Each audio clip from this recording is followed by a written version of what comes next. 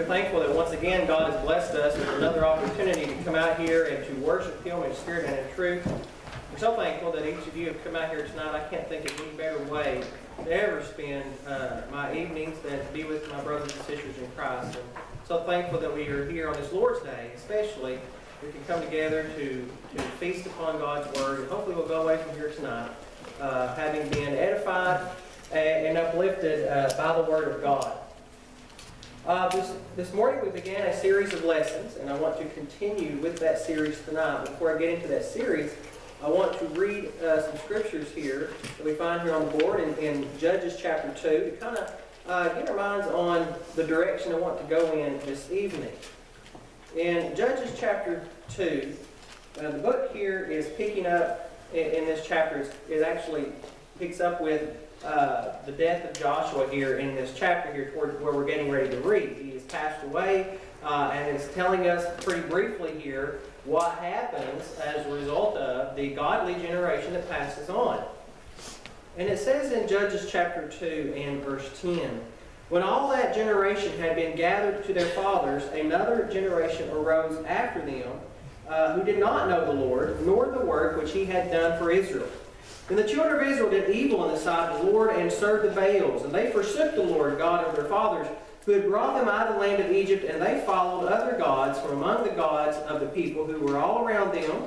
And they bowed down to them, and they provoked the Lord to anger." The Bible gives us a very detailed history when it comes to how people engaged in life in respect to God. It tells us about the times when people were serving God faithfully and the blessings they have bestowed upon them as a result. It tells us about the times when people failed to serve God acceptably. Judges chapter 2, verse 10 through 12 is one of those times we read about, one of those sad moments in time where we find a generation that says sure grew up that didn't know God. And the end result of that was that they did evil in the sight of the Lord, and they found themselves on the judgment side of God. That is, they were going to find themselves punished for their disobedience to God. His anger was aroused, and as He was provoked to anger, it says at the end of verse 12. This morning we began a series of lessons on the topic of evolution versus God. Evolution or God. It's not going to continue that discussion.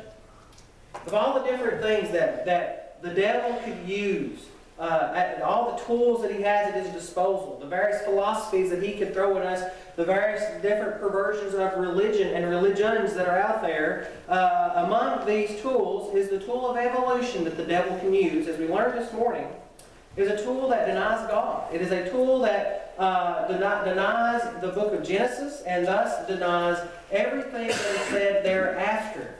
And one of the things we learned this morning is that the topic and teaching of evolution is something that is so widespread. When we look at it, it's taught in our schools, it's taught in media, it's taught in movies, it's taught just about anywhere you look. Because the message of evolution has reached such a wide-ranging audience, we look around at the society we live today and we see that we are a society that is going towards a direction much like what we just read about in Judges chapter 2. That is to say that as we have more and more of our young people growing up, learning about evolution and it being taught to them as a fact, being taught to them at all, but being taught to them as a fact, and nothing said to them about God, and fewer people being interested in God, and believing in the Bible, it is no surprise, yet it is a sad surprise, you might say, a sad result, that we find ourselves on the move towards a generation that does not know God. And so it is important that we fight back against such an attack on our faith, such an attack on God's Word. And so tonight we want to continue our thought on evolution or God. And tonight what I want to do, we used this morning kind of as an introduction, and tonight is somewhat of a continuation of an introduction. But this evening I want to lay the groundwork for why, more so than just what I just said, as to why we need to talk about evolution or God. And let me just say this too for a moment. the word evolution itself, that word is not a bad word. There actually is a use for that word, and it doesn't mean the way we're using it here in this lesson, the way Darwin used it when we talked about the book he wrote on the origin of species, or Richard Dawkins, or other individuals that are anti-God and pro-evolution. Evolution, in a simple form, in a simple way of using it, just means something that's changing. Cars evolve. You take a look at, if you're a car aficionado, if you go back 20, 30 years and you look at maybe, say, a Chevy pickup truck from 30 years ago to now, you know that the body style on it continues to evolve and get more rounded and more smooth and things like that. But it's still a Chevy truck.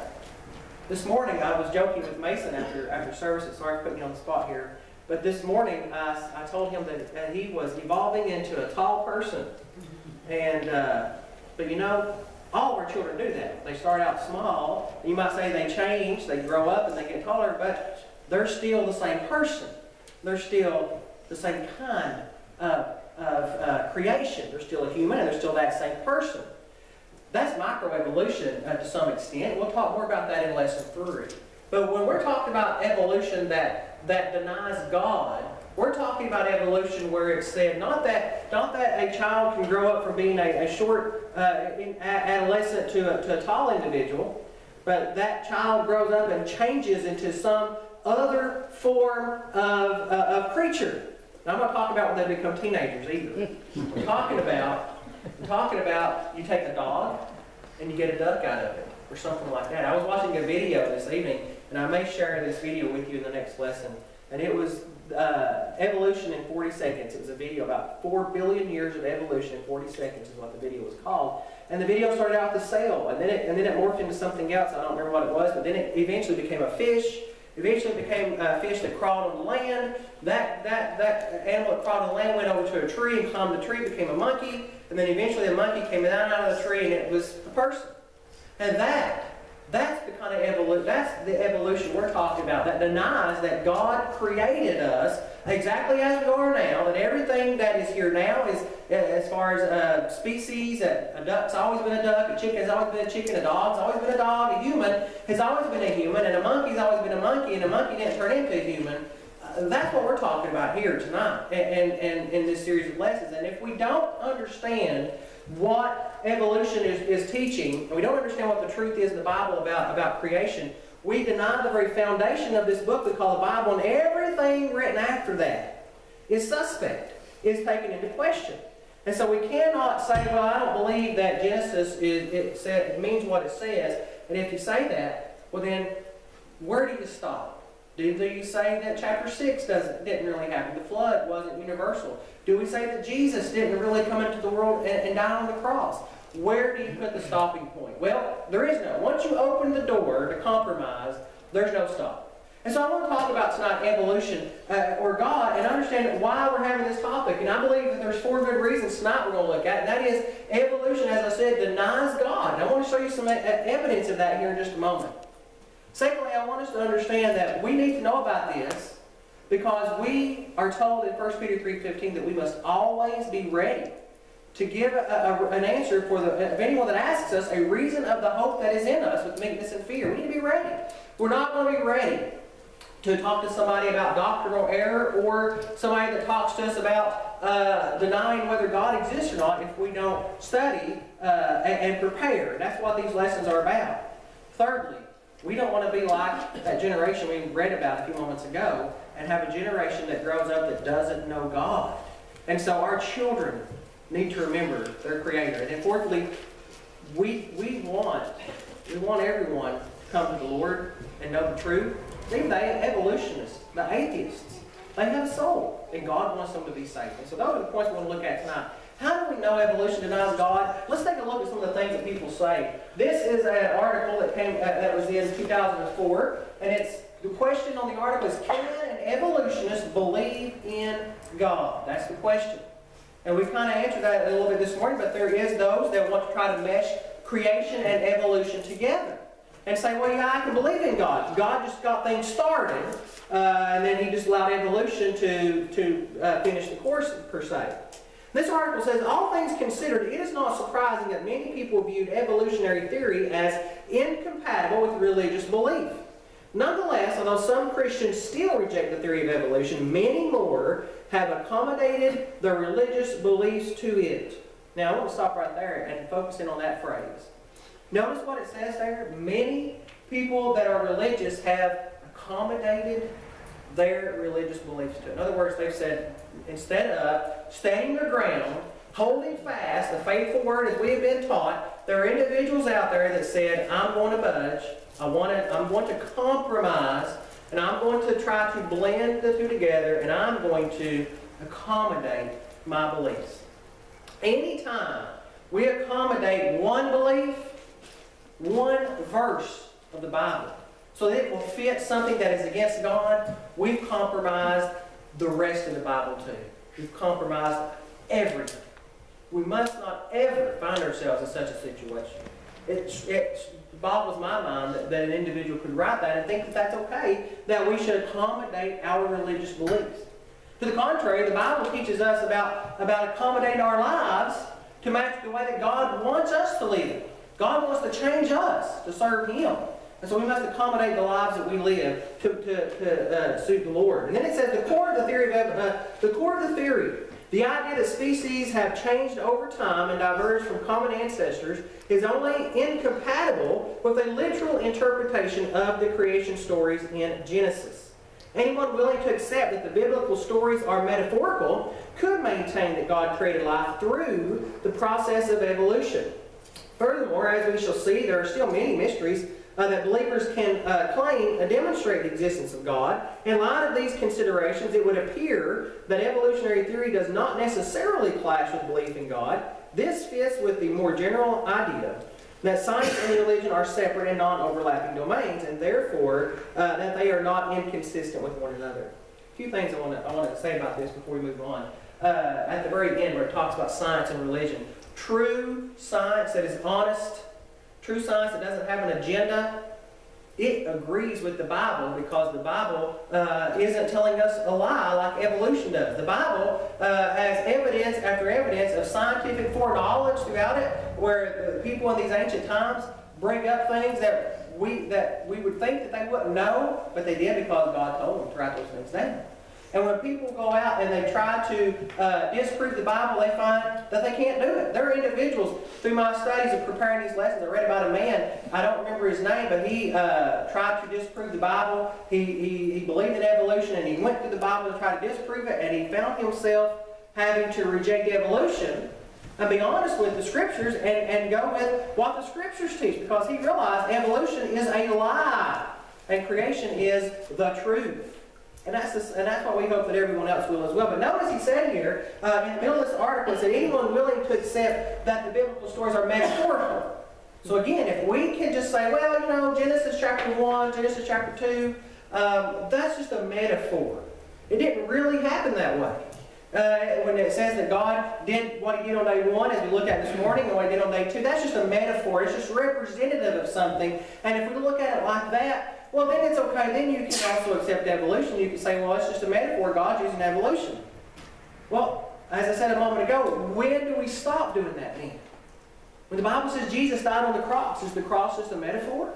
Is the shed blood of Christ a metaphor? Is Him dying and purchasing His church just a metaphor? Where does it stop? Is the teaching of hell for those that know not God just a metaphor? Well, you see, you can't just say one thing's a metaphor and something else isn't. You have to rightly divide the Scriptures. And if we truly believe that there is a Creator, we will take a literal interpretation of what is said in Genesis 1, Genesis 2, and everything else the Bible tells us that truly happened. We have to accept that it happened because God said it happened. And if we believe in God, then we're going to believe that it actually happened. And so we do not want to ever find ourselves thinking this way. But here's one example of evolution, how that it opposes God. It says, well, you can believe it in religion if you're willing to compromise your stance on religion. We can't serve two masters, we said this morning. It doesn't work that way. We have to walk the straight and narrow path, and getting off that path is what happens if we compromise. Yeah, I found another website I wanted to share some info with you before we get into some scriptures here. And it was a website where it talks about some questions people might have about evolution versus religion. And I want to share some of those answers with you as we lay the evidence that evolution is against God. One of the questions that some might have is, doesn't evolution contradict religion? This answer says not always. This is from a 1994-1998 book called God and Evolution, from a website called Top Words that's on the board here. Certainly, it contradicts a literal interpretation of the first chapter of Genesis, but evolution is a scientific principle like gravity or electricity. To scientifically test a religious belief, one first must find some empirical test that gives different results depending upon whether the belief is true or false. These results must be predicted beforehand, not pointed to after the fact. Over and over, the Bible reminds us that there is evidence after evidence after evidence that the Bible is true and it is from God. It has been scrutinized for centuries after centuries, and people cannot disprove what is written in this book. On the other hand, however, evolution, as we just found out, contradicts a literal interpretation of the first chapter of Genesis. And so if it contradicts the first chapter of Genesis, then it contradicts the second chapter and the third chapter, and it contradicts Exodus, and it contradicts Leviticus, and it contradicts Deuteronomy, and everything that the Bible says from there on out. And so this is pretty clear. The not always part, that's just smoke and mirrors. Yes, it contradicts God. But somebody says, well, does evolution contradict creationism? Because again, there are those that say you can mesh the two together. We talked about theistic evolution very briefly this morning. We're going to try to have an entire lesson on that later. But they say, does evolution contradict creationism? And here's what they say. There are two parts to creationism. Evolution, specifically common descent, that is, that we came from a common ancestor, like a monkey or whatever, tells us how life came to where it is, but it does not say why. We answered the question of why this morning, didn't we? That we are here for God. We were created by Him and for Him. Colossians chapter 1, verse 18. If the question is whether evolution disproves the basic underlying theme of Genesis, that God created the world and the life in it, the answer is no. Is it now? Evolution cannot say exactly why common descent chooses the path that it did. If the question is whether evolution contradicts a literal interpretation of the first chapter of Genesis as an exact historical account, then it does. And therefore, if it does there, then it always does. It's the same way when it comes to anything. Take the science part off and let's think about maybe a doctrinal error. Somebody disagrees with us on how to become a Christian. You show them a scripture and you say, here it shows very plainly, he that believeth and is baptized shall be saved. Why do they say? Well, God didn't mean that. That's your interpretation. So here, you want to believe evolution? God didn't mean what He said in Genesis 1. He didn't really mean that He said, let there be light. That's a metaphor. You can't take it literally. Because if you take the Bible literally, evolution has nothing to stand on. It falls on its face because it is a lie. And the Bible is true. This is the main if the question is whether evolution contradicts a literal interpretation of the first chapter of Genesis as an exact historical account, then it does. This is the main and for the most part only point of conflict between those who believe in evolution and creationists. I would disagree. There's plenty more that disagrees with the Bible. But even one point that disagrees with the Bible is enough to reject evolution. Young kids, remember that. When your teachers talk to you about evolution, realize they're telling you about a lie. And be prepared. Focus on what we're talking about in these lessons. Another question says, by denying creation, are you denying God's power to create? Now, our premise on this point is that evolution denies God. Now, this person answers this question by saying no, but is that true? Again, people can say no, and they try to wiggle around what they said, but pay close attention to what they really say.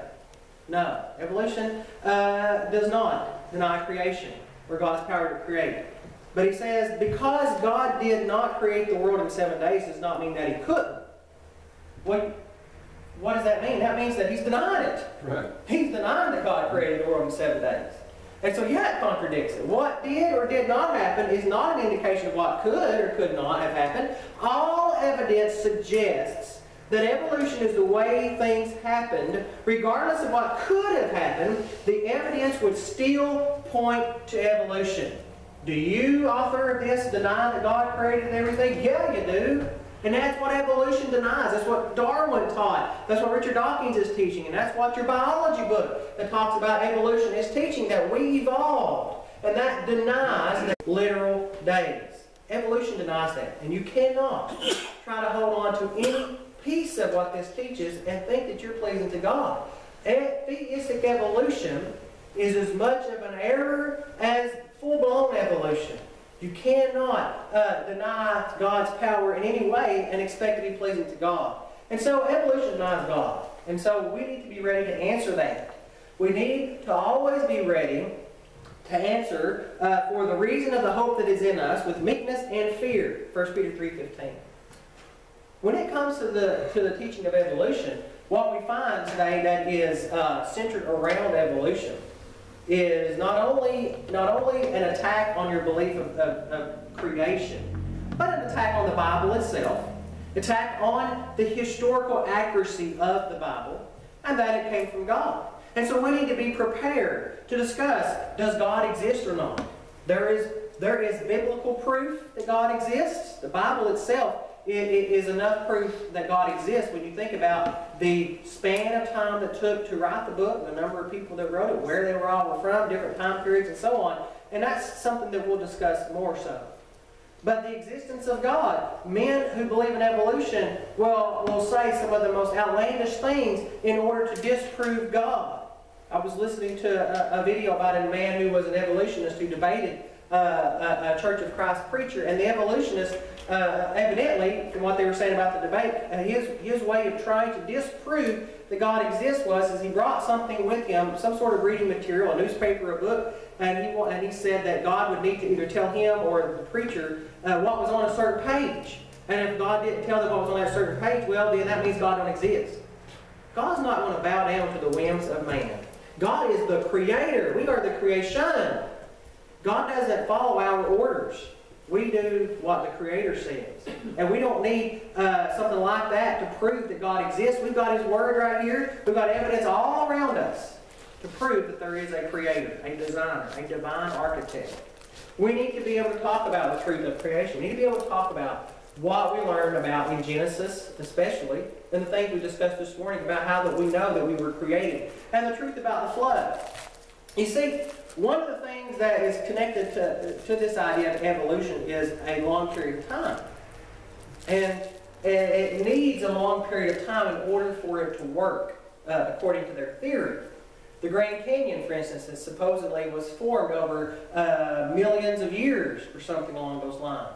And so that again is supposedly tied into the idea that we've been around for at least 4 billion years or whatever. And yet, if you think about the flood of Noah, you think about something cataclysmic like the flood of Noah happening all at once, it's easy to understand how the Grand Canyon was formed as the waters receded in the flood of Noah. And so they try to disprove that Noah exists. And of course, they try to disprove the Bible in general. If they can take away your belief in the Bible, then it's your soul. It's open season for your soul, and they can teach you evolution. You can latch on to evolution. You can have a value of life is diminished. We're on equal terms with animals, and so many other things can come out of that. In Colossians 4, verse 5, the Bible says, "Walk in wisdom toward those who are outside, redeeming the time. Let your speech always be with grace, seasoned with salt, that you may know how you ought to answer each one." If you think about the individual that denies there is a God, I'm pretty sure that individual fits in the category of those who are on the outside. And so we need to be ready and know how to answer when we are questioned about our belief in God. And we need to use wisdom and knowledge from God's Word to do so that we'll know how we ought to answer anybody that questions us about our belief in God, and questions us about whether we believe in creation and why we believe in creation. And that's one of the reasons why we're talking about the idea of evolution or God. Thirdly, our children need to remember their Creator. If we don't want a generation like the one read about in Judges chapter 2, our children need to, Ecclesiastes 12:1, remember now your Creator in the days of your youth. Now, in the context, I know he talks about the idea of us aging and so on, but that first phrase speaks volumes as to why we need to remember our Creator. Certainly, we're going to get older in life, but so many things in life, trials and troubles and problems in life are avoided by remembering our Creator in our youth, so that we live lives that are more productive, lives that are less troublesome. We stay out of trouble. We don't get into things that maybe shorten our lives, and so on. But when we think about evolution, and now all of our kids are being taught evolution, and they're not taught anything about God, they're not remembering their Creator. They need to remember their Creator, because someday we're all going to stand before our Creator. And if we don't remember our Creator, what's going to happen is you're going to have a generation that doesn't know God. Here's some statistics that are alarming. Now, there's a lot more statistics you can find online, but this is from a Gallup poll as early as recent as 2017. And in this poll, it says 38% of Americans say God created man in present form, the lowest in 35 years. So barely a little over a third of this country believe that God created us exactly as we are, according to this poll. And it says the same percent say humans evolved, but God guided the process. And so you already had this movement towards trying to blend the two together. Instead of fighting and standing our ground, individuals have decided, well, let's budge a little bit, and let's just try to blend the two together. We'll try to marry the two in somehow. And so we're going to say, yes, God created us, but He created the monkey or whatever, and then over millions of years, it evolved. And then they point out that less educated Americans more likely to believe in creationism. Why do you suppose that is? Why do you suppose that is? What was it was told to Paul? Much learning does make thee mad. There comes a point in time when a person gets an education, and that is nothing wrong with getting an education. But there are individuals out there that put their secular education on such a high pedestal, and what it says, that they totally forget their Creator. And they get to the point that they think that they're smarter than God. There's a brother I know from Stone Cold that used to talk about people that were in various different fields that required a lot of study, like say a doctor or a lawyer, and things along those lines, but they would follow religions of men from some of the other countries out there, and he referred to them as educated fools. When you think about somebody that gets to the point that they think that they're smarter than God, that's what they are. They're an educated fool. Because the fool had said in his heart, there is no God. And that's exactly what we find. Why is it that we have such a low number of people not believing in God and believing in evolution?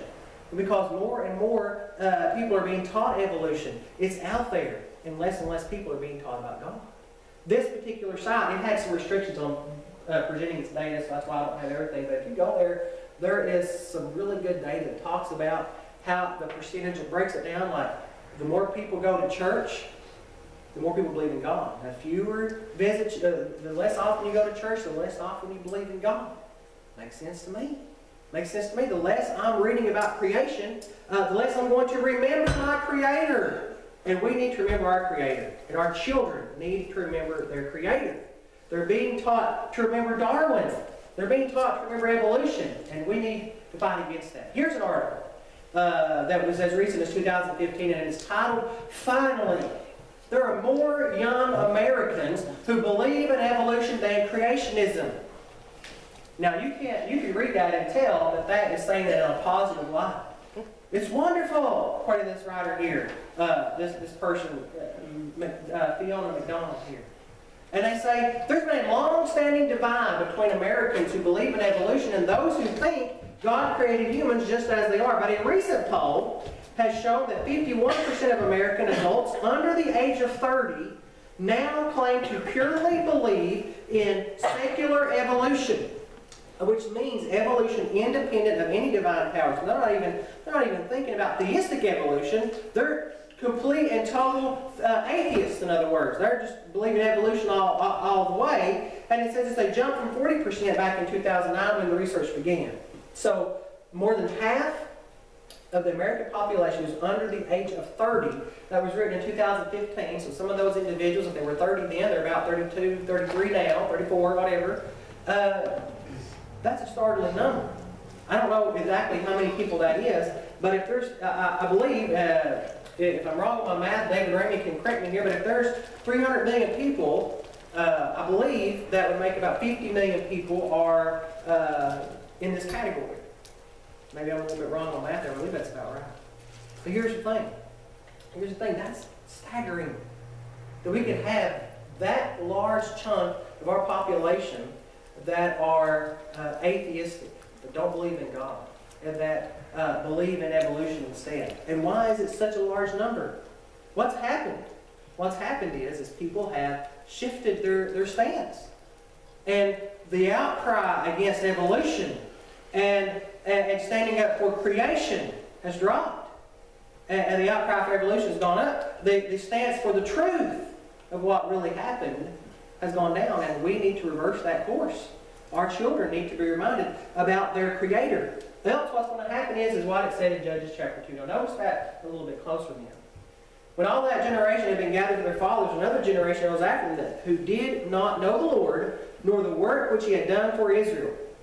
When we have a generation that has been taught evolution from the time they were a child to now they're in their 30s, they're not going to know about God. They're going to know about Darwin. They're going to know about individuals that came after Darwin. And they're not going to know what God did for them because they're not interested in creation. And then the children of Israel did evil in the sight of the Lord and served the Baals. Now, we don't have literal statues out there for people to serve today. But when individuals forget God, what they find, and they latch on to evolution, what they're doing is they're serving Darwin. They're serving Richard Dawkins. They're serving these man-made beliefs that say we came from a monkey. And that becomes their God, and they serve themselves. They forsake the Lord, the God of their fathers, He says here, who brought them out of the land of Egypt. And they followed other gods from the gods of the people who were all around them, and they bowed down to them, and they provoked the Lord to anger. When we decide that there is no God, and that we are on equal standing with animals, well, then that means humanistic beliefs take over. It's the survival of the fittest from a humanistic standpoint. I'm going to worry about me. Now, I'm not going to worry about you. And I'm going to focus on me. And I'm not going to worry about what I do, how it affects you, how it affects anyone. And therefore, I'm bowing down to self. I'm bowing down to things of this world. And what does that do? That provokes the Lord to anger. And so these are the end results of a generation that grows up not knowing about God. A generation that is indoctrinated with evolutionary teaching, they don't have an interest in God. Their focus is on self, as I said. They're committing evil on the side of the Lord. They're following Darwin, Dawkins, and others, as I said. And what they have done is they've exchanged the truth of creation for the lie of evolution. And that's precisely what they've done. And as I said in Psalm 14:1, the Bible says, the fool hath said in his heart, there is no God. It's easy. If you just be honest with yourself, if you're honest with the Scriptures, if you're honest with what God has created, to realize and accept that there is a Creator. Nothing doesn't come from chance. This morning we talked a little bit, just a snippet about the Big Bang, how that there were supposedly things were just compacted together. There was a big explosion, and now here we are where we are. When's the last time you went shopping for a car and decided to go to the junkyard and throw a stick of dynamite in the junkyard and hope that a really nice car came out of that? I don't remember the last time. And if you do that, then you might want to go see a doctor. It don't work. You can't get something like that. God created us. Right. There's no explosion and then things just so happen to randomly fall into place. As complex as we are, that we just simply evolved over time. Hopefully we'll see that as we go on. 2 Thessalonians 1:7-9 says that when the Lord Jesus shall be revealed from heaven with His mighty angels in flaming fire, taking vengeance on those that know not God, and that obey not the gospel of the Lord and Savior Jesus Christ. He shall be punished with everlasting destruction from the presence of the Lord and the glory of His power. Who? Those that know not God. Those that take God out of the picture, and if we take God out of the picture and put evolution in its place, then we raise up a generation that does not know God. And there is vengeance that's going to come upon them for going down that route. Now finally, we want to talk about evolution or God because these individuals who are teaching evolution, well, they have soul. We want them to repent. We want them to know the truth.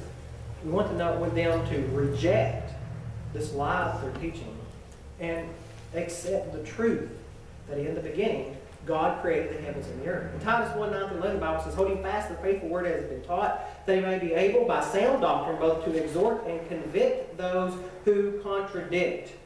To say that God did not create the world in 6 days is a contradiction.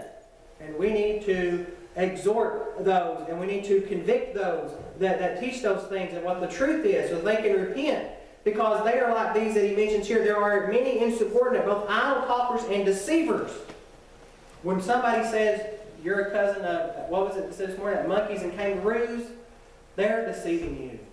They're idle talking, empty, vain, dangerous talk, whose mouths must be stopped, who subvert whole households, teaching things which they ought not for dishonest gain. The evolutionists, some of them may truly believe it with all their heart and don't have ulterior motives to make gain. But but others are using this as a way to make gain.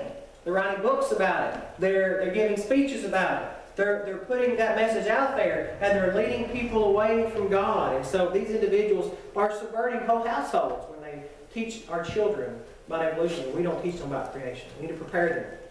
2 Timothy 2, verse 24 through 26 says, "And the servant of the Lord must not quarrel, but be gentle to all, able to teach, patient." It's going to require patience when we talk to individuals that don't believe there's a God. When we need to be able to teach them, yes, there is a God, and that evolution is a lie.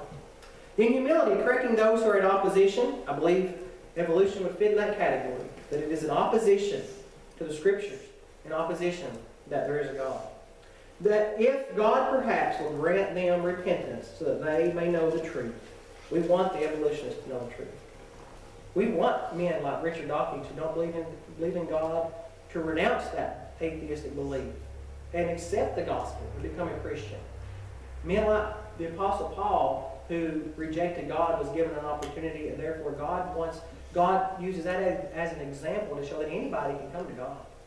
Anybody can reject evolution and atheism and come to the Lord, because what they're doing when they're teaching evolution is what it says in verse 26. They're doing the will of the devil. They're in his snare.